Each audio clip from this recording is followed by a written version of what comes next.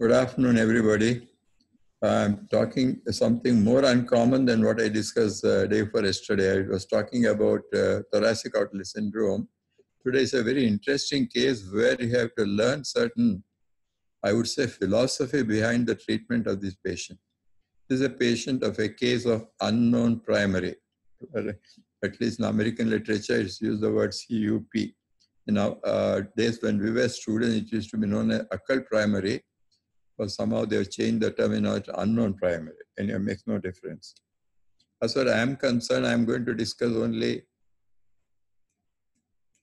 only one part of it. Now, I am going to discuss only a particular patient who comes with level 2 and probably 3.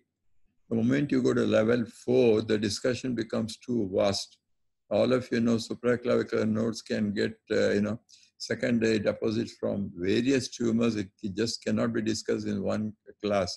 So I restrict myself to what you see sometimes in clinical practice.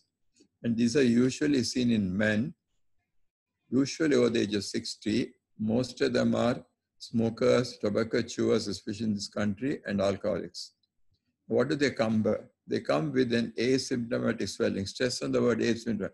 Other than a swelling, they do not have any other symptoms, usually in the upper part of one side of the neck. The duration is usually months, occasionally weeks, but the rate of growth is quite rapid. They do not have any symptoms referable to any primary in the head and neck region. I want to stress again on this point.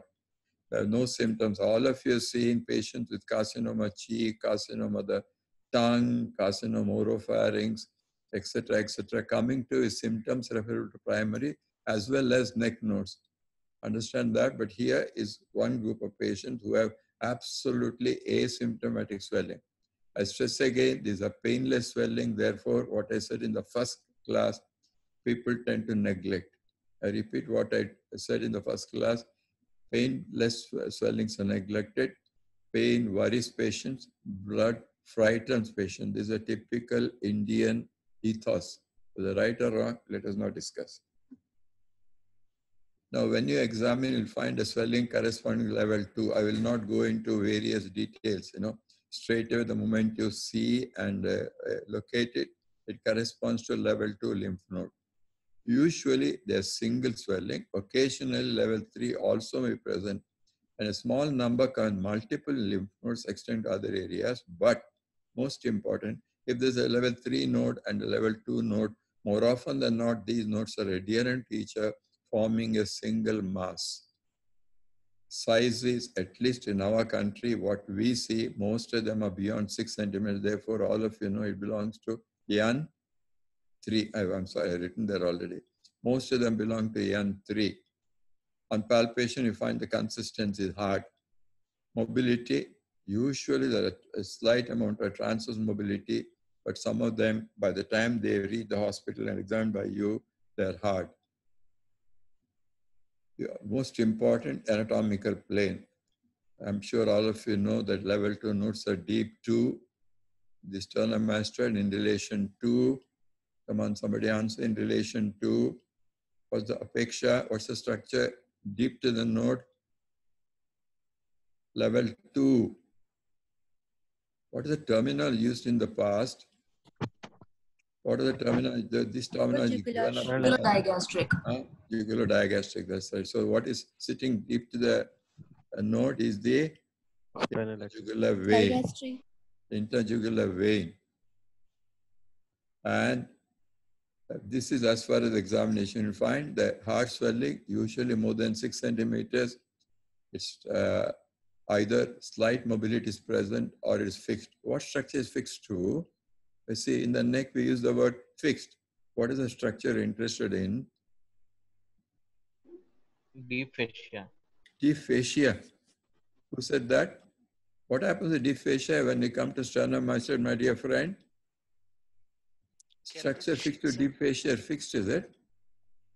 Deep fascia is a fixed structure. What happens to deep fascia investing over there? I'm talking investingly of the deep thoracic fascia. What happens to it when it reaches the sternum mastoid? Splits into two to enclose the muscle. And I'm talking about swelling which is deep to the sternum mastoid. Understand that? So what is behind? Usual NSA, it's fixed at least near the midline. It's a prevertebral fascia. Understand that? A fixed swelling because prevertebral fascia is a fixed fascia. But investing layer, etc., are not fixed. Right. Now, you are expected to look for some pressure effects. One of them is distal pulsation. These swellings extend, I'll show the picture next. These swellings extend almost up to the level of the mandible. So there's no place for in the neck to feel the carotids. So therefore, the only distal vessel which can easily be felt is the superficial temporal. Surprisingly, more often than not, they're present. Next, purposely are not good, which are the nerves which could be related. Suppose the swelling is fixed, expected to look for infiltration, involvement of certain nerves. Which are they? Which are they? Spinal accessory. Yes, please. Spinal accessories. Which one? Spinal accessories. I didn't 11th hear. cranial. Cranial nerves or spinal nerves we are talking about now? 11th cranial nerve, sir. 11th. Yeah, 11th usually enters the sternum as a little lower down. I would agree with that. But more important, what do you find in the carotid bifurcation? Vagus, Now, answer. Glossopharyngeal. hypoglossal. Hypoglossal. Hypoglossal.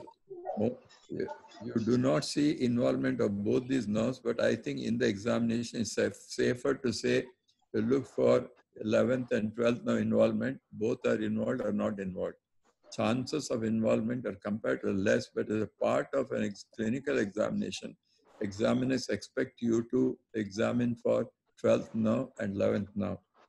Occasionally, in a small number of patients, you may have lymph nodes on the opposite side. I'm not going to discuss the management of that. We'll restrict ourselves only to the first group. Now, this is the typical patient that you see in this country. You find that swelling extending so far is much beyond 6 centimeters, and this was totally fixed to the deeper structure. This is a classical presentation of an Indian patient with a case of unknown primary. Is otherwise very, no symptoms at all. They're not bothered about swelling. Some of them do apply some counter irritation. Some of them would have gone and taken some alternative medicine. Only when the swelling reaches this side, they feel that it's something dangerous, and this is the time they usually come to the hospital. Now, our first business is to make sure that we are discussing CUP and not a second deposit. Of course, because you're in the neck, I've written thyroid and larynx. Both are low priority. Can you tell me the reason why? Both are low priority. I've written it because it's expected of you to say the thyroid gland is not enlarged. They're expected to say, what's the laryngeal sign which can be made out in the neck? Malignancy of the larynx. What is the next Focus sign? sign. What? Yes, please. Focus. Huh? Focus sign. What is that? The laryngeal crepitus. Right. Click or capital, whatever you want to call it. Right. Okay, fine. Are they present in the extrinsic tumors or intrinsic tumors? I'm moving to ENT areas, but even then, basic knowledge is important. Extrinsic or intrinsic? Common sense. Common sense. Entrance. Intrinsic, my dear girl. Okay. Extrinsic, but then invariably by the time the laryngeal click is absent, they would have had symptoms referable to the primary tumor. As far as thyroid is concerned, they're expected to tell the examiner thyroid is not enlarged, but I say low priority. Why? Why?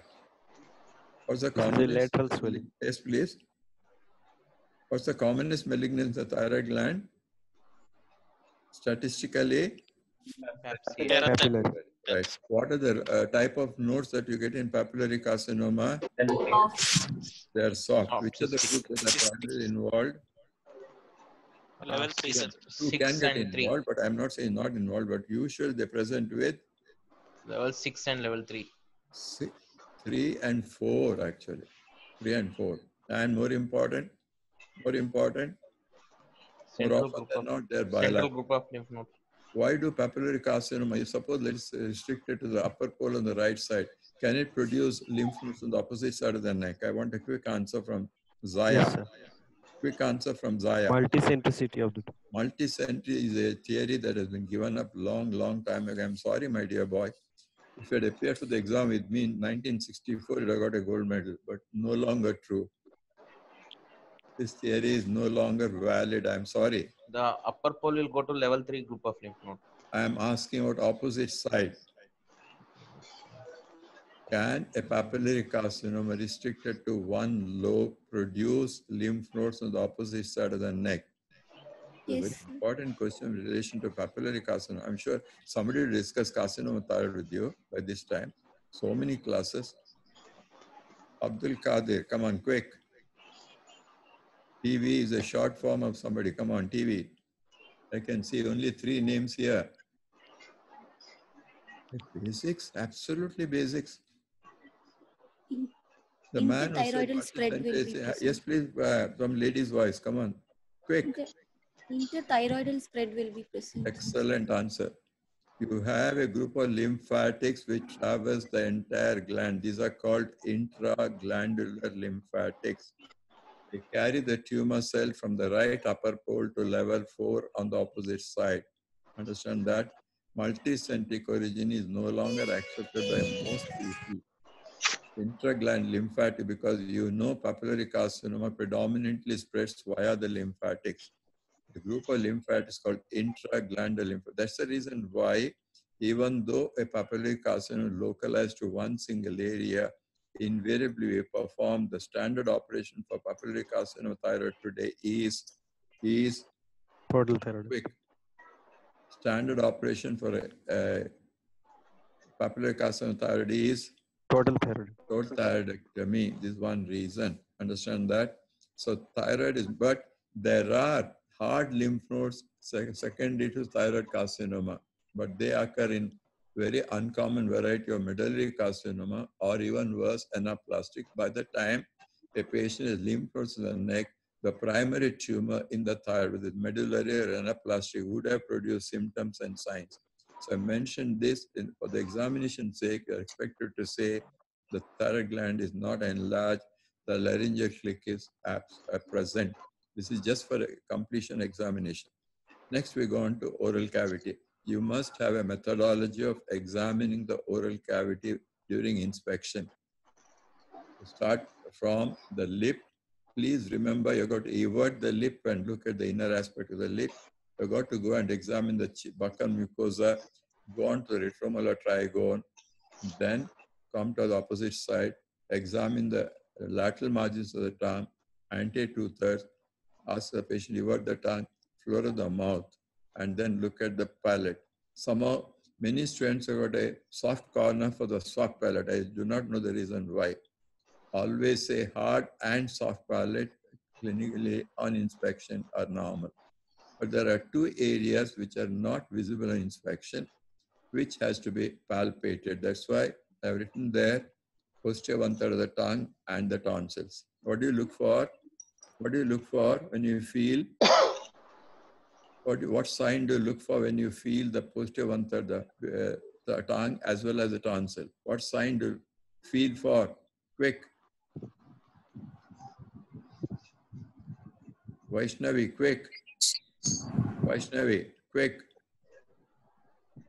What is the sign of a, I'm coming to that, squamous cell carcinoma. What is the sign? Induration. Induration, absolutely right. So the tonsil may appear normal, but when you feel the induration. At this stage, one PG question. Can a growth in the posterior 1/3 of the tongue produce changes in the anterior two-thirds, which is visible on inspection? I've given you I put the answer in your mouth. It's an inspection sign made out in the anterior two-thirds when the primary is in the posterior 1/3. Come on, quick. Little difficult.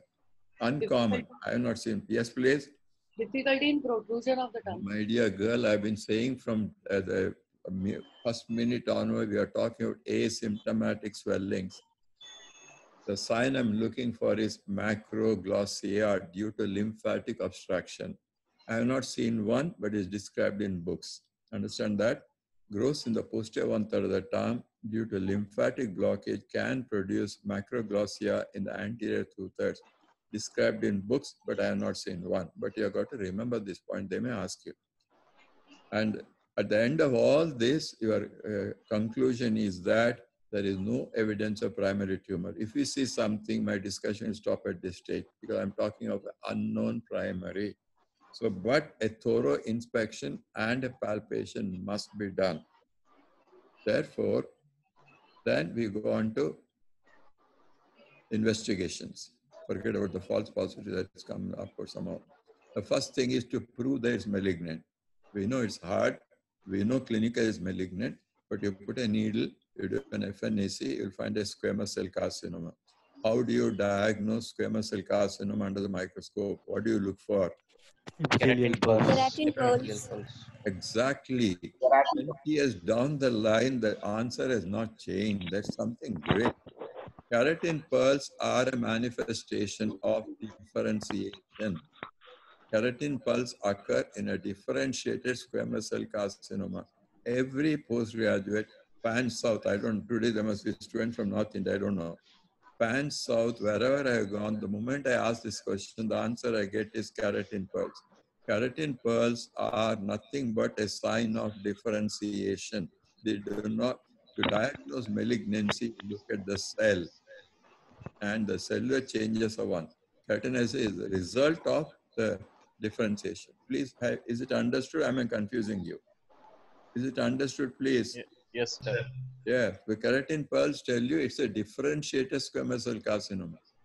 To diagnose squamous cell, you look at the changes in the cell which are learned in your third year pathology, hyperchromatism, anisonuclease, blah, blah, blah, blah, all those things. Say that and don't say keratin. This is a classical PG answer. To be, I don't know. Whenever I have been taking class, this is the first answer I get. Pan South Indian College, I would say. The next step is to, when Sir, you put please a repeat. pan and please. Sir, please Am I repeat not once audible? again. I'll repeat again. Okay, fine. What I'm trying to tell you is absence of keratinization can still be a squamous cell carcinoma, but then it fits into an undifferentiated squamous cell carcinoma. Remember, keratin formation is a sign of differentiation. When the tumors become well differentiated, which luckily is much more common than undifferentiated, you tend to think of keratin pearl the moment somebody talks of squamous cell carcinomas. But at a PG level, I would accept this at an MBBS level straight away. At a PG level, keratin pearls are indication of a differentiated squamous cell carcinoma. If the tumors are undifferentiated, if the tumors are anaplastic, the cells do not go to the stage of keratinization at all. Am I clear now? Am I clear? Yes, sir. Okay, sir. Yes, sir. Okay. Okay. Fine, I'll proceed. Now, I personally believe a pan endoscopy should be the first step for the simple reason it's much less expensive. You get an ENT colleague to do an endoscopy right from the nasopharynx down up to as far as he can see. And if he picks up a primary, well, the discussion stops here. But in the case I am discussing, you will find that everything is normal. There are people who look at a mucosa, and especially when a CT is done, and a CT shows some. That's why there are people who do a CT scan first, and if there's an area of thickening or they suspect, they take what is known as blind biopsy. Multiple site blind biopsies are taken. Invariably, they come as negative. The small group of surgeons go to the extent of doing bilateral or at least a tonsillectomy on that side. If you go through the literature, there's one group which says tonsillectomy should be done, and the group which says tonsillectomy should not be done. I think you say tonsillectomy, they're going to ask you why. The only answer you can give is small tumors which are restricted within the tonsil may not show induration, and therefore just to rule out a small primary in the tonsil, I do a tonsillectomy is not a wrong answer. Next, we go on to CT scan. Please remember when you scan, you're going to do a head and neck scan. That means you're looking for primary right from nasopharynx right down. Understand that? And literature, these are Western figures. I don't have Indian figures. 25% of them may show a primary tumor, in which case, again, the discussion stops here. It's no longer unknown primary. The CT is important in the neck, especially when there is some degree of mobility, to know whether the particular lymph node or group of lymph nodes can be resected or not. And once the carotid sheath is involved by the malignancy, the cancer becomes inoperable. Of course, today, the pet of all the oncologists is the PET CT scan. Only thing is, the cost factor is the one thing, availability is another thing. But when present, it is said that a PET CT scan has improved. Now, before PET came, if you look at all head and neck cancers, as high as 9% had CUP. With the advent of PET, it's come down to 3%. But the sad part is the next point. False positives are responsible for 20%. So one cannot again and again, I emphasize the importance of clinical examination over investigations. PET does help you. It increases the percentage of patients who show a primary tumor and you take them out of the CUP group. But unfortunately, as high as 20% are false positive cases. So these scans have their own limitation. At this stage, you are going to understand what is called as occult primary sites where tumors are difficult to detect. First is the nasopharynx. I'll put next number 2, posterior 1/3 of the tongue. Now the next two, fossa or Rosenmuller and valvular pyriform fossa, I'll show you a little later. The subglottic area. Remember what is at the level of the vocal cords and above the vocal cords within the larynx can easily be made out. But a subglottic area, of course, today you've got modern endoscopes. You can take a turn and visualize. In the days gone by, subglottic area is extremely difficult to identify. This was one of those areas. Now, I'm sure your anatomy knowledge is more than 6 years old. Am I right? Minimum, I'm saying. I'm sorry. In some cases, maybe more than that. Minimum is 6 years old. So to refresh your anatomy, I thought I'll show you the Rosenmuller's fossa. This is the cut section. You can see the turbinates of the nose. And what they're showing at the top, you can see BA refers to eustachian tube. And next to that is a fossa that you see is a fossa of Rosenmuller. That's part of the nasopharynx. But as I said, I think maybe in the first or second class, there are certain terms used to make medical student life more miserable. This is one of those areas because the fossa is part of the nasopharynx itself, but we want to specialize in that area. And we come to next is the valvular fossa. Look at this, what you see in the topmost portion, the base tongue, and you can see the epiglottis. Of course, you can't see the anatomical structure that connects the two. Can anybody tell me the name of the structure which connects the tongue to the epiglottis? Epiglottic Epiglottic? folds. I say better to call it. Glossal epiglottic fold. Okay, fine. On either side of that is what you see is known as the valvular. You come down on either side of the prominence of the larynx, you see the pyriform fossa. Of course, today the instrumentations are far better than what we used to see. Days gone by, we used to only have a mirror. Today I've got beautiful endoscopes. So chance of missing a primary tumor either in the valvular or in the pyriform fossa has come down considerably. That's why I'm said again and again, the percentage of CUPs are coming down. Now, the patient I'm talking about, all these are normal. You've taken blind biopsies, you have done all the endoscopies, you've got a PET CT scan done, nothing shows a primary. At this stage, before we go on to management, we have to learn the basics of tumor biology.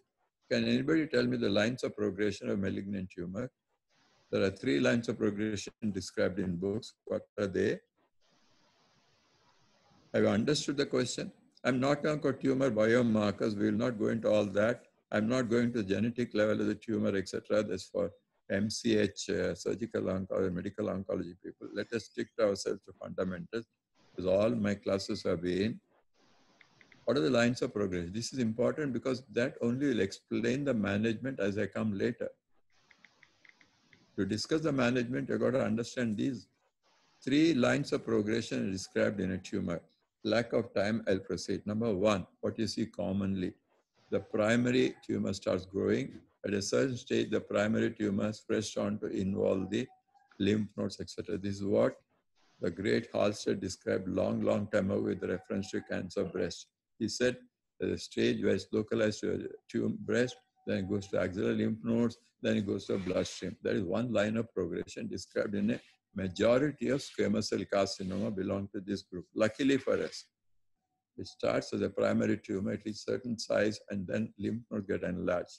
Spread beyond the lymph nodes is uncommon. I'll come to this point a little later. The second group is where the primary itself rate of growth is rather slow, but for reasons not very clear, the secondary deposits grow at a much more rapid rate compared to the primary tumor. And CUP belongs to this particular group. Stress again, the rate growth of the primary tumor comparatively is slower to that of growth of the metastatic lymph nodes. And this the group CUP belongs to. The third line of progression is classically seen in cancer of breast. And what is it? To put it simply, one cell becomes Fisher two. theory. Yes? Fisher theory. Oh. Fisher's theory, right? You are perfectly right. Let me put it in a little more colorful way. One cell becomes two, two cell becomes four. The second cell says, I don't want to stay with my father, and it moves away. It doesn't like the cramped space of the lymph node. It says, let me spread my wings and spread far and wide. The second cell may go and sit in the brain, go and sit in the lung, or sit in the liver. That is parallel growth of primary and second. This is the third line of progression. You've got to understand this is a basic tumor biology that is to be understood by MS postgraduates. By the time you go to MCH level, things become much more deeper, much more complex. I will not discuss that. So go back again, 3 lines of progression. Primary, reach a certain stage, then only the secondary start growing. Second group, to which our patient belongs, primary rate of growth is low, but secondary rate of growth is much faster. Third, parallel growth, where primary and secondary start multiplying rapidly simultaneously. Now, before you go on to treatment, you're going to discuss 2 groups. One is a favorable group, one is an unfavorable group. Favorable groups, as far as Indian patients are concerned, are a very insignificant minority. I'll come to this when I go to treatment. So when you got to discuss the favorable group, you try to control the disease and look for long-term survival. Unfavorable group, your idea is to give palliative treatment to make the patient comfortable, do the minimum possible. Here comes a very important ethical, this is the reason I discussed this problem. Ethical issues are the one that takes precedence. Unless you understand the ethical issues involved, your treatment is going to be irrational. The point is, are you justified in controlling the secondary tumor without treating the primary? If you go back to any other tumor, you have to think of the first the primary tumor, and then only think of secondaries. Carcinoma cheek, carcinoma lip, carcinoma tongue. You first look at how do I treat the primary. Then I'll decide how to treat the secondary. Here, we have no primary. So there's no question of treating the primary because the primary has not been detected to the best of abilities, despite all the modern, more sophisticated investigations, right? So what are the issues? Now, the reasons why secondaries are treated in this particular instance are the following. Number 1, head and neck squamous cell carcinoma come under the group of loco-regional cancers. Means what? Means what? Spread beyond the lymph nodes is uncommon, if not rare. Can you tell me in the oral cavity, which is the one cancer is known to produce second is in the lung, spread along the bloodstream? Quick answer, TV. Quick answer. PNM. Nasopharyngeal. No. Nasopharynx, okay, right, fine. But oral cancers, what we think of tongue, yes, tongue is the most, of all the oral cancers, tongue is the one that grows likely to produce distant metastasis. Rest of them, more often than not, are loco-regional. Is there any other part of the body where you have loco-regional cancers, which we are familiar with? And don't talk of margolins. Every day I hear margolins. We'll not talk of margolins today. 3 times I already heard the answer. Basal cell carcinoma. Where? Site? Face. Face. Baapre. Penis, my dear young man. We have enough cancer penises in this country. And cancer penis, again, is an example of a squamous cell carcinoma which remains loco-regional in most cases. The idea is, if the disease is loco-regional, As we come to the next point, treatment of regional cancer adds on to the better prognosis. Understand what I mean? If the tumor were to spread via the bloodstream, for example, melanoma, you know, by the time a melanoma produces lymph nodes, you're pretty sure there are micro metastases elsewhere in the body. You presume, and the presumption is more often right. I want to understand the biological behavior of these two. You have a squamous cell which remains locoregional. Melanoma starts off in the skin, produces a lymph node enlargement. By the time clinical lymph nodes enlarge present in a melanoma, the presumption is micrometastases are already present elsewhere in the body.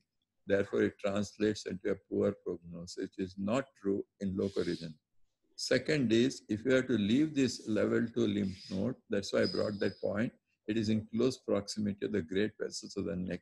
And squamous cell carcinoma has got a specific property of eroding through the wall. And all of you know oral cancer, one of the causes of death that is described in all books is massive bleed from erosion of the great vessels. Understand that? So if you are to allow this tumor to progress further, chances are it will erode the great vessels and produce a massive exsanguination bleed, which ends fatally. So therefore, there's a second reason. Third reason is when you are, as we'll learn later, when we are giving radiotherapy, we not only irradiate the area of the second deposit, we also include those possible areas which may harbor a small primary which has not been made out. Right from nasopharynx down, the entire area is irradiated. So God forbid, if there is a small primary tumor, you hope and pray that that particular tumor also gets irradiated and controlled. Lastly, squamous cell carcinoma in general are slow growing. In fact, the textbook I read, INR used to say, carcinoma of the lip treated early, patients live long enough to develop a second cancer and die. My own experience, I've had 7 to 8, I think, people coming back to me, having been treated for squamous cell carcinoma, either in the oral cavity or in the penis, coming back to me with carcinoma of the colon, carcinoma of the stomach, one patient had carcinoma of the ovary, and another, of course, had carcinoma of the lung. He was a smoker, had a carcinoma of the lung. And another patient, 17 years after I treated advanced carcinoma cheek. You know, those days we had we didn't have all these plastic surgical, I would say, modern techniques. And the only flap we are very frequently using is the forehead flap, which has probably have been completely given up now. 17 years, I put a forehead flap for a patient carcinoma of the cheek or on the right side. He comes back to me with this carcinoma opposite side. Please remember this is an important point with oral cancers. Metachronous growths are known to occur in the proximal aerodigestive tract. That means a patient had one carcinoma of the lip, the carcinoma of the tongue, or a cheek, can develop an independent carcinoma in the entire, that area is known as, what is it, a term used?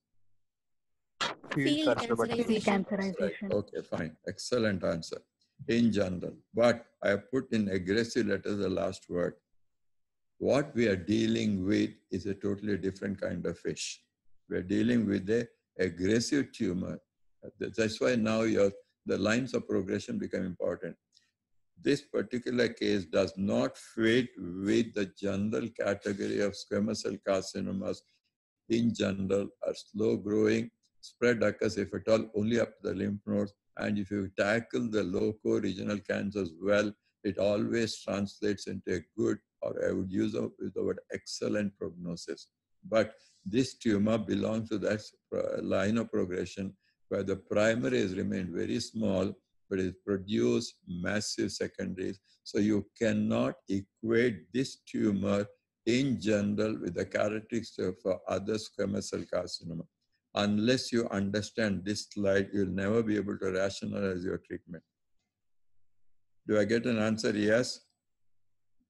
Unless you understand the reasons why you treat, despite the primary not being present or treated, you have to understand this. This is the main reason I'm discussing this case today. Right. Now, what do we do? Now, What is a favorable group? This is more theoretical from Indian patients. You have a single node, N1 or N2A, small in size obviously, and then the resectable. Those are patients wherein you find the outlook is comparatively better. I'm using the word comparatively better. What do? You do a radical neck dissection. Please remember, if the sternomastoid is involved, you will have to take out the sternomastoid. You may be able to conserve the interjugular vein. More often than not, accessory now may have to be sacrificed for oncological clearance. There are lesser operations described, but I think for the examination, I would suggest that radical neck is an answer that is satisfy most examiners. There are people who do localized excisions. Their argument is very simple. We know these are aggressive tumors. This patient may come back with primary symptoms and then the outlook in general is poor. Why subject him to a more radical surgery? But I think oncologically, the best operation for these patients, when feasible, is a radical neck. That is where your CT becomes very important. You must be able to show preoperatively, because days of trial dissection are over for completely, no longer. Days gone by, many of these patients wish to explore with the hope of resecting and then find the tumor is adherent here and there and give up. That kind of R2 resections in the neck, I don't think is fair with all the imaging techniques that you have at your disposal at the present time. Following radical dissection, we always have to give them external radiotherapy, EBRT. And here again, the area is not only the operate area in the neck, you also extend your radiotherapy field to involve those possible primary sites. Now, those patients were unfavorable. As I showed you, tumors more than 6 centimeters in size and 3 tumors which are fixed.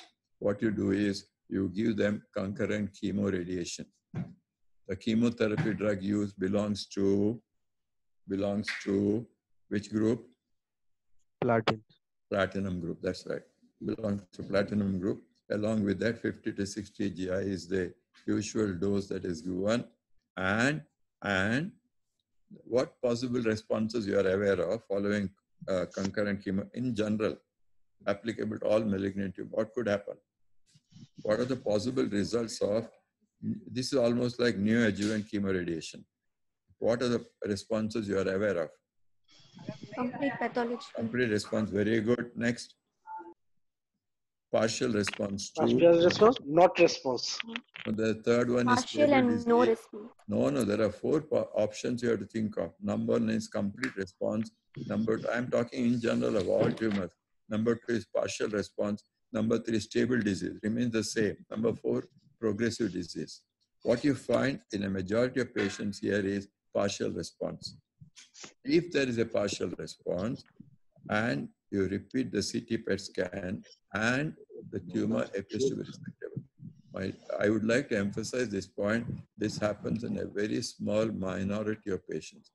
Majority of patients, the size may decrease, fixity will not disappear. Remember, post-radiation, there may be fibrosis. That's why you have to do a scan. The scan shows involvement of the carotid sheath, which has persisted. There's no point. You can continue palliative chemoradiation, leave the patient alone. But lucky patients are those wherein there is some response, the tumor has become resectable, you do a radical neck dissection and continue with chemoradiation. Means chemotherapy is restricted to that small group of patients wherein you have unfavorable at the first stage. That means you've got tumors more than 6 centimeters, tumors which are almost fixed, where you know that radical surgery is not feasible. Under those circumstances, chemotherapy comes into play. Now, I purposely finished early today. I have taken 6 classes, and every class there has been some, because I believe that whether a class or a lecture need to have a carry home message. And now the first class I took was basic ulcers and swellings. What are the carry home message you learned? Come on, quickly. What is the carry home message? Quick, I got another. because 2 o'clock there's another class. Purposely I stopped it at 45 minutes. Quick, what's the carry-on message? Those who have heard the first class. Anybody? Okay, I'll say that unless you have a firm foundation of fundamentals, you can never build a good superstructure. People tend to take many things for granted, especially at PG level. When a teacher comes to you, he or she takes many things for granted. Unfortunately, I don't belong to that group. Quite often, I'm not insulting you, but quite often I start with the idea or state the statement that I start with the idea, you know nothing. It is better to start at that point and then improve upon. So the first class was primarily to show you that fundamentals are important. Okay, now varicose vein. What is it that you carry on message? Quick, quick, quick, quick.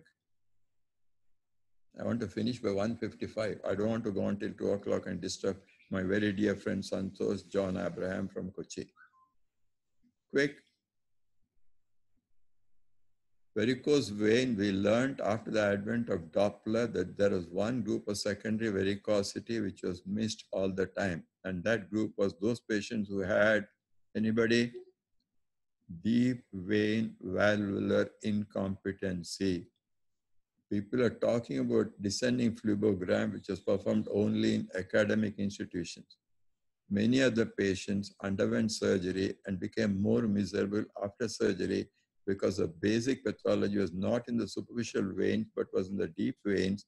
And unless that was tackled, there's no point in treating the superficial veins. And this is what the carry-home message in varicose vein, deep vein valvular incompetency was made out only after the advent of color Doppler. Till then, we did not know such a condition existed. Third was parotid. What did you learn in parotid? What did you learn in parotid? Yes, TV, come on, quick. As surgeons, we look in a talk of malignancy, we think of cells and cells alone. All the description revolves around the cell. But here's one pleomorphic adenoma where, in addition to looking at the cell, we looked at the matrix. Why do we look at the matrix?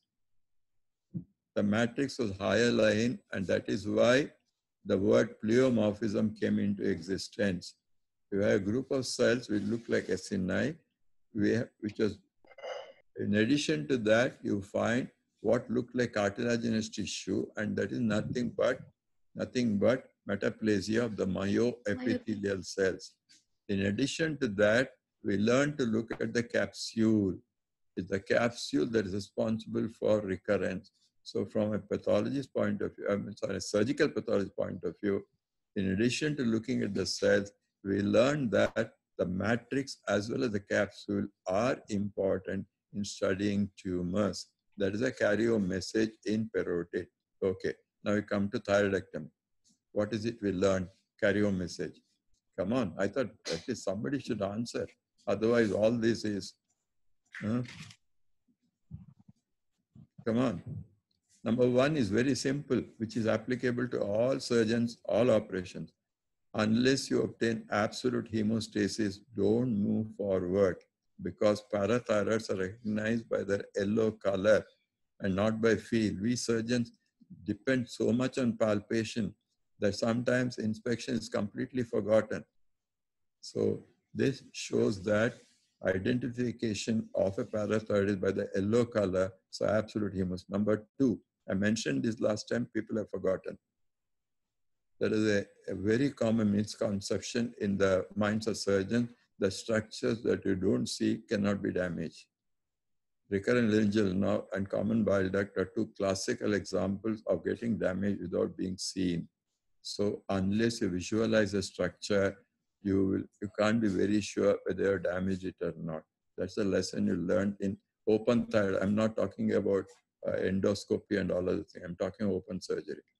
Then the last class was TOS, thoracic outlet syndrome. What is the carry-home message? The carry-home message is very simple. Just like today, it's a diagnosis made by exclusion. Cervical rapes as a cause for neurovascular symptoms is the last condition you have to think of.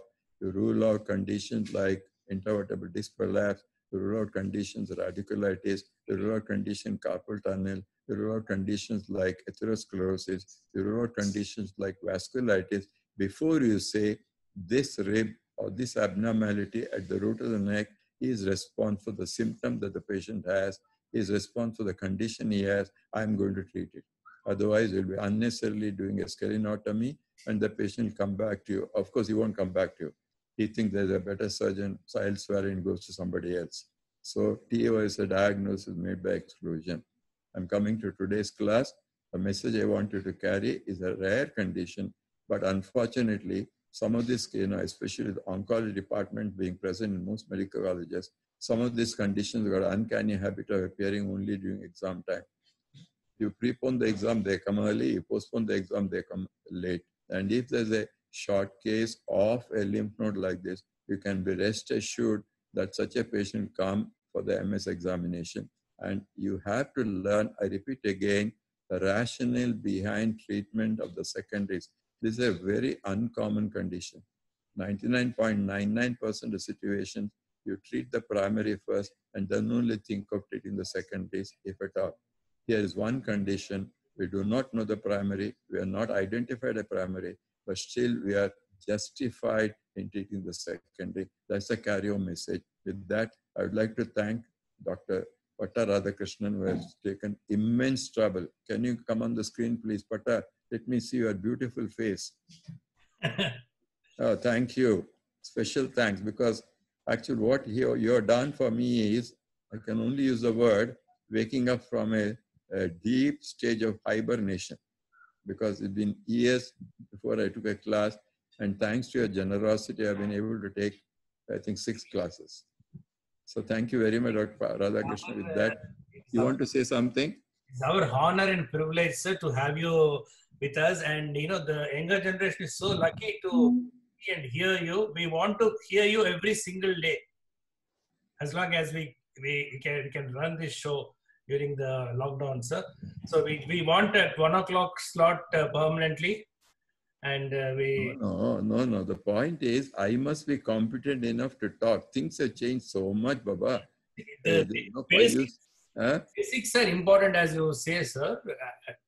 Change things, everybody talks, but the basics, very few talk. So actually, I myself get inspired listening to you and your voice and the sincerity with which you speak, sir. So we are very lucky. I am lucky to see you, hear you, and talk to you. And I'm sure all the students will agree with me. And today we have still 10 more minutes, sir. If anybody wants to ask you anything, and we'll see you again tomorrow morning, tomorrow at the same time, sir. Yeah, anyone wants to question? Anyone want to ask anything? See, yes, please. Sir, the carotid involvement is always a contraindication for neck surgery. My dear girl, I'm talking at MS postgraduate level. If you go to MCH, surgical oncology, there are people who take out the carotid. There are people who do everything possible. Understand that? So your examiners are basically general surgeons. They're not surgical oncologists. If you are willing to say that I'm going to resect the carotid and replace the graft, you got competency, depends upon the problem here is at what level. These are tumors that extend well almost up to the base skull. If you operate on these patients, realize the practical problem that you face. You are going to expose the carotid interjugular vein naked almost from the base skull down. Understand what I mean? So you should have a healthy segment for you to reconstruct. Number one. Number two, the common, okay, now you are invited, in the exam, there are certain questions known as questions by invitation. You have put this idea into my mind. Now, if the common carotid is involved, if you plan to resect it, what could be the options and what are the possible results? This is a class. I'm happy that this girl has asked this question, because in the examination, 50% of questions are by what I call questions by invitation. You invite the examiner to ask this question by your own response. Come on, tell me. Common carotid is encased by the tumor. Sir, up to 180-degree encasement, it can be the tumor can be removed and surgery can be proceeded. It was mentioned in ACS. Does the circular Willis come to a discussion at this stage, madam? Sir? Does the circular Willis come into the discussion at this stage? No, sir. It does. So what have you got to do? You have to prove that Yes, sir. maybe MRI angio or something to make sure the circular Willis is complete. You cannot hope the vertebral artery to feed. If the patient may have hemiplegia in opposite side, Hemiplegia. and today will be hauled up in the court of law before being arrested by the police. So be careful. No, I see. I've restricted myself to. I don't know. Radhakrishna is the right person to answer this. Is this adequate? Should we go further? Because to my mind, unless you're going on to MCS surgical oncology, the tumor markers and the various biochemical factors, and then reconstruction is along carotid replacement, etc., come at a higher stage where you have got the expertise needed for that. Many government medical colleges, with due apologies, I'm not casting aspersions, do not have this kind of expertise unless you're in a metro. Today, every district has a medical college, almost at least in South India, I don't know North. And at district headquarters, you are the only surgeon who is capable. There's nobody beyond you. Somebody has written today, most corporate hospitals do not have general surgeons at all. They have surgeons for all possible specialties. And I don't want to continue the discussion, goes on some other lines. So Okay, at MS level, I still feel encasement of the carotid is a contraindication. Yes, sir. If Thank the you. examiners ask you, are there possible reconstructive, then you can go further. Understand what I mean? You look Yes, at the sir. examiner's response. If he's one of those who believes in carotid reconstruction, he's going to ask you, and then your justified answer. Otherwise, safer to restrict yourself to encasement is a contraindication. Understand Yes, what I sir. mean? Yes, sir. Yes, sir. Thank you, sir. Okay, right. I'm happy Sir. because, yes, please, any more question? Sir, how do you proceed with varicose veins and concomitant deep vein thrombosis? How do you proceed with? Varicose veins with concomitant deep vein thrombosis, sir. Deep vein thrombosis, the varicosity is secondary. You treat the deep vein thrombosis and not the varicose vein. All that you need to do is to apply nice pressure bandage. Even sclero is dangerous because the blood is carried by the superficial venous system. Those who attended, I don't know, remember the first slide I put that when you examine the patient, I compared to a mythological episode in our Hindu mythology where Lord Ganesha goes around Lord Shiva. You got to do the same thing. You got to look at the popliteal fossa. You got to look at the back of the thigh in broad, good light because dilated veins on the back of the thigh is an indirect evidence of DVT. When a patient, these are silent DVTs, these are chronic DVTs. I stressed all these points. Homer's test, all those tests are negative. There is no calf muscle tenderness. The clue you have is a swelling. Proximal swelling is more than the distal swelling. That's why I put a picture of a champagne bottle. Understand? But it does not resemble the champagne bottle in that the leg looks perfectly normal like the lower part because you have lipodermatosclerosis. In fact, luckily the disease is now almost eradicated. Many a patient with filial limb, you see gross swelling in the distal part of the limb. The thigh segment is not involved. DVT is exactly opposite. The thigh segment is always very much swollen. Compared to that, the leg segment is less swollen, but you may find other evidence like pigmentation, etc. When there is DVT, focus your attention on DVT. Chronic DVT, you cannot dissolve because I said last time, recanalization already occurred. Recanalized veins are only non-functioning venous tubes. They have no valves. They do not have a muscular wall in the medial cord. They do not perform like a normal vein functionally. I went to the extent of saying, these are patients where a Perthes test gives you a false positive. The patient does not complain of pain because some blood has gone through these tubes, but they are not functioning like a normal. You treat the DVT and not the vein. Are you happy? Thank you so much, sir. Okay. It's been a pleasure, sir, listening to your lectures. A pleasure is And mine, respect. Baba. On We that got note, the strength. we'll close the session today, sir. Thank you so Thank much. you so much. Little louder, little louder. We would love to see you again at 1 o'clock tomorrow, sir. I don't know. Let me think about it. I thought this, there's so many youngsters. I'm sure Radhakrishna must be flooded with requests to talk to postgraduates. So an old man like this coming out of No, hibernation. sir, gold is always gold, sir. No, they do one thing then. Kindly pass on possible subjects to our convener, Dr. Radhakrishna.